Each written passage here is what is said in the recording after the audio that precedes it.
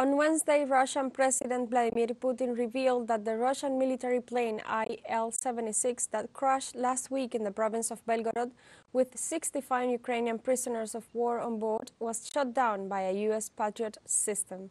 The president recalled that the Ukrainian authorities demanded an international investigation of what happened.